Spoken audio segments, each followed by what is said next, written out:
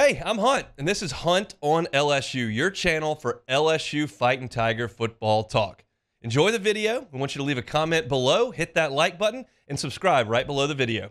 Enjoy. I honestly wanted to spend this first segment talking about LSU in the last 4 season openers because you know how that's gone. You know that in 2020, in front of a half-full stadium with everybody wearing masks or supposed to have masks on and spreading out to social distance, the defending national championships got absolutely torched inside Tiger Stadium. KJ Costello, I had to go back and look this up because the number's not burned into my brain. KJ Costello threw for 623 yards that day. I was in Tiger Stadium. I was doing the pregame show, which we did at TJ Ribs that year, and then frantically drove across town with 20 minutes to kickoff, parked and went in the stadium and sat in the seats and watched as Mississippi State just completed about every ball they threw for 4 hours and absolutely annihilated LSU in that game. And then a year later, LSU went out west to UCLA and got manhandled, just got bullied. Zach Charbonnet running all over the place. It was just LSU just got bullied in that game in the Rose Bowl. UCLA ran for 161 yards more than LSU. It was a 38-27 game that honestly did not feel all that close. LSU just got manhandled in that game. That's not really any of Brian Kelly's concern. That was before he got here. But the last 2 games, he has been here. I think everyone understands the circumstances that went around the game 2 years ago. You had a roster that was really completely overhauled by transfers. Your entire secondary was transfers. Your quarterback was a transfer. Your wide receivers were growing up, and it was a difficult spot for LSU against a team that was probably better than we thought. Keep in mind, at that point, Jordan Travis hadn't really emerged onto the scene in Florida State. He did start the previous year, but he was a pretty average player in the ACC. We know now for the last 2 years he was fantastic, and Florida State was one of the best teams in the country last year. Whatever your stance is on whether or not they should have been in the playoffs or shouldn't have been in the playoffs, that doesn't really matter. I think everyone can realize they were good. They had 2 guys go in the first round of the draft. They had electrifying receivers with great size and a really good college quarterback who won a ton of games and a first-round pass rusher. And they were a really good team, and they went undefeated. But we didn't know all that 2 years ago in the Superdome. Mike Norvell was kind of trying to get it into motion there. And so it was 2 teams that were kind of looking to take the next step up in college football. And LSU was sloppy and clunky in that game. And they lost because, one, they couldn't stop Florida State on third downs. Florida State was 11 of their first 16 on third downs, just continuously sustaining drives and going to get points. And while the defense was competitive, they couldn't win third downs. And inevitably, Florida State put enough points on the board that LSU fell into a hole. And then LSU rallied out of the hole. Jaden Daniels was putting up points and yards. And then you get a huge break late. Florida State fumbles. And LSU takes the ball down the field and scores in the last play of the game. And then they get the field goal, the extra point blocked. And you had 2 muff punts and 2 kicks blocked, 4 massive special teams gaffes that really cost you that game, along with the fact that Florida State was converting every third down they saw.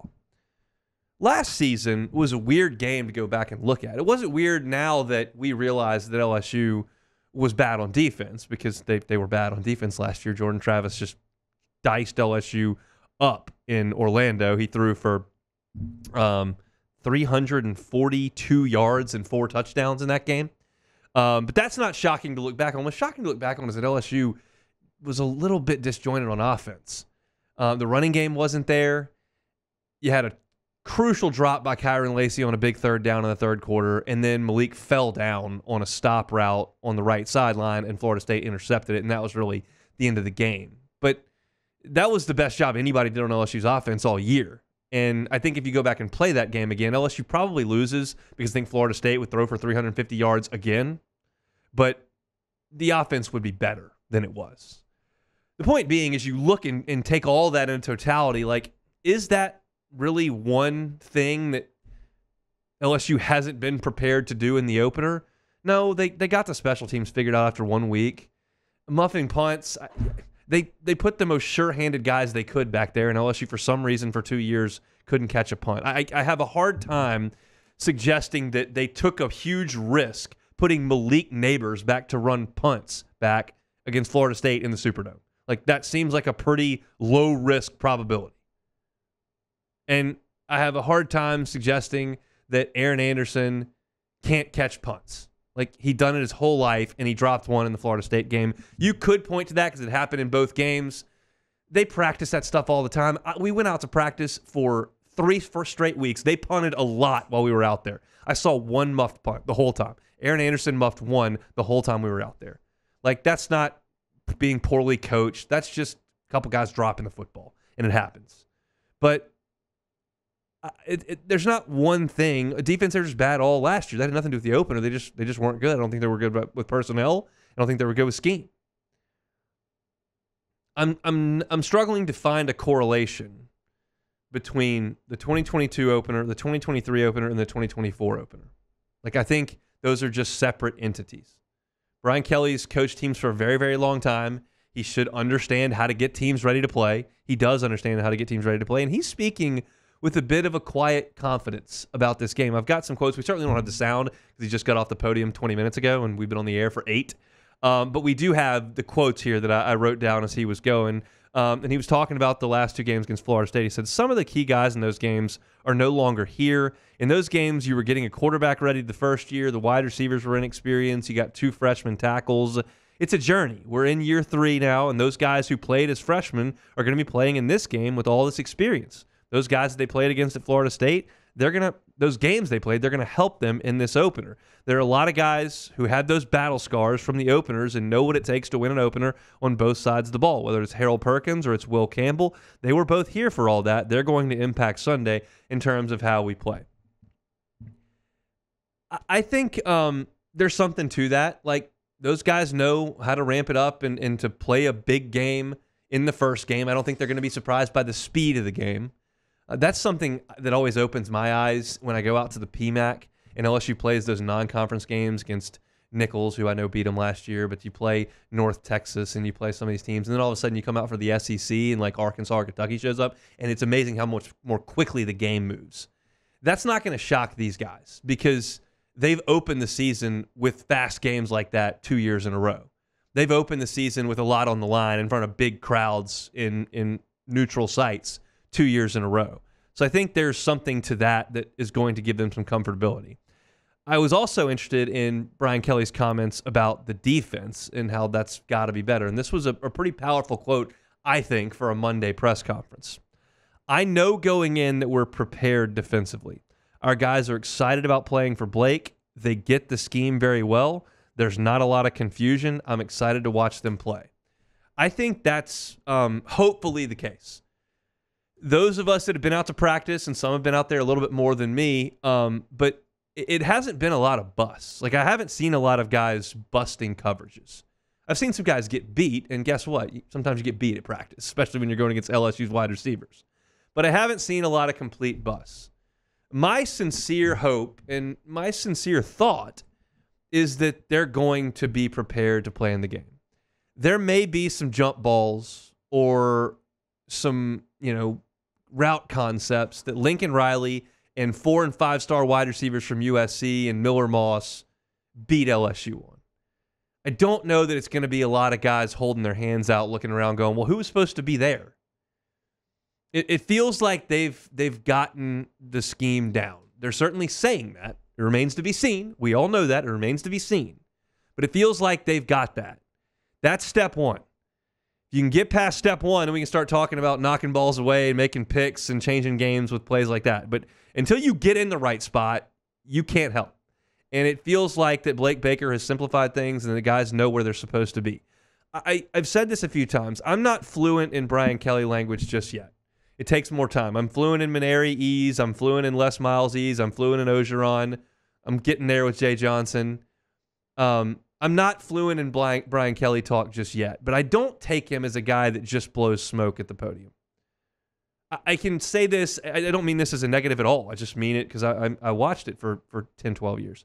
Les just blew smoke up there. He wasn't going to give you much of anything. Everybody's playing well. Nobody's hurt. It's all hunky-dory. It's fine. Even if it's not. He just wasn't going to change his tune. And that's fine. I don't have any problem with that, but I figured it out. I don't think Brian Kelly's quite like that. That's a guy that's pretty comfortable. That's a guy that has a lot of experience. He understands when things are not good. He understands when they are. And he's been pretty steadfast in suggesting that LSU has shored up some of the defensive issues. He's never suggested they're going to dominate the SEC. He's never suggested there are 4 first-round picks out there. But he has been pretty steadfast and like, okay, like, we know where to be. I'm comfortable that they understand the scheme. And that makes sense. Like, there's a lot of really old guys out there on that defense. Yeah, P.J. Woodland gets a few reps here and there. He's young. Yeah, Deshaun Spears is out there a little bit. He's young. You could see Don McKinley maybe play a little bit. Deshaun Womack hadn't played a ton of football. That they could be considered young, but most of the guys out there are old. Major Burns is old. Sage Ryan's old. Greg Penn is old. Jacobian Guillory's old. Braden Swenson's old. Savion Jones is old. Zy Alexander's old. Weston Witt Weeks have played a lot. They're old. Like, it's a pretty old group, and they ought to be able to understand where they're supposed to be on defense. So, to sum everything up here, like, LSU has not played up to the standard in openers for 4 years. The first 2 I don't care about because none of these players were participating, and it's a new head coach and a whole new coaching staff. The second 2, Brian Kelly is responsible for. And they've got to play better defense for sure, and they got to catch punts. But I don't believe there's some sort of internal problem with LSU preparing to open the season with a good football team. I think you played an excellent football team the last 2 openers. I think you came up just short 2 years ago, and you played your worst game of the year last year. That needs to change over the next 6 days. And Brian Kelly talked about that.